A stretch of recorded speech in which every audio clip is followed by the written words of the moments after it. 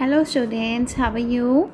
Now in English class we will do our cursive patterns. Okay, the patterns you have already done we will make revision in this class. ठीक है, आज हम कोई new pattern नहीं करेंगे.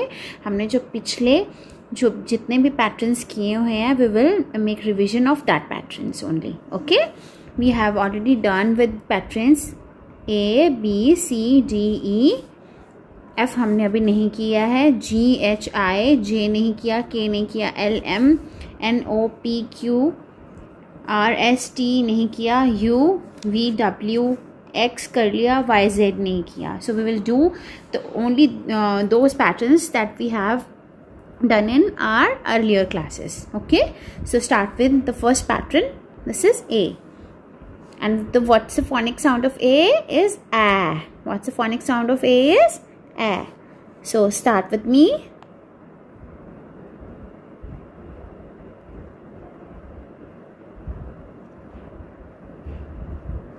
A.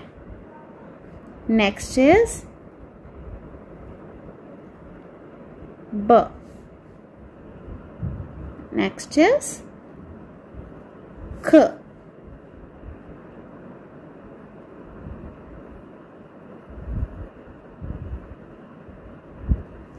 D. A.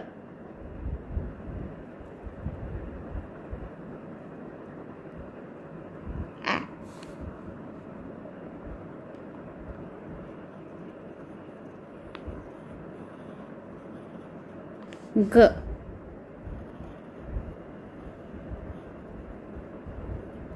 H.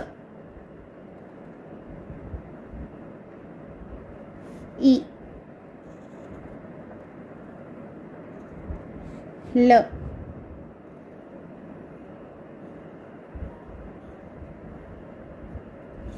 M.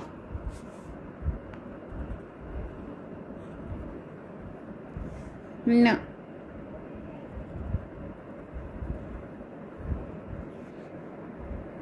O.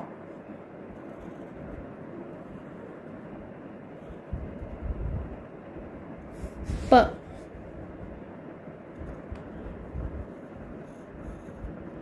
Q.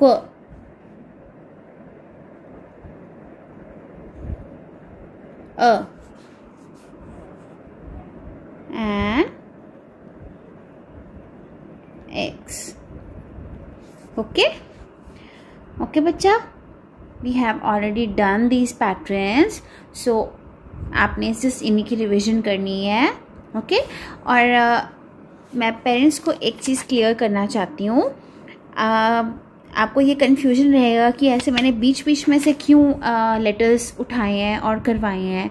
तो जो ये जो सेम जो लेटर्स हैं जैसे A, D, C, C, E, ये दोनों सेम पैटर्न्स होते हैं. A, D, G, Q, ये सब सेम पैटर्न्स होते हैं. H, B, P, ये सब सेम होते हैं. जो सेम पैटर्न्स हैं उनको करने में बहुत इजीली मतलब बच्चे सीख जाते हैं. सो दैट मैंने ये पैटर्न्स अलग अलग पैटर्न्स करवाए हैं.